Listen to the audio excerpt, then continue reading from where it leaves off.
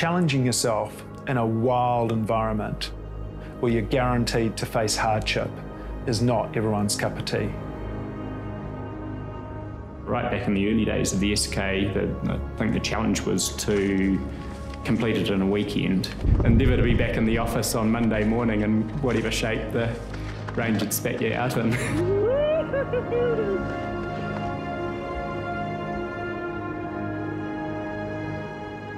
I couldn't believe there was this wild adventure on my doorstep. People that didn't really know the lay of the land said, oh, but Dingle's done it in 18 hours. But Dingle did the Dingle route. It was wonderful, and we were pretty wrecked when we got back to work in the next day. She's stirring up a lot of emotions in me. We had a scary cold night, being hissed at by possums. I'd completely lost the mental will to continue pushing through the hardship.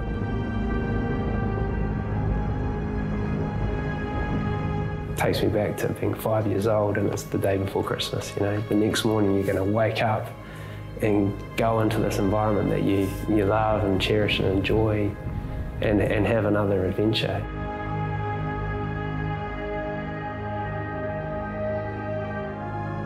How would I sum up an SK?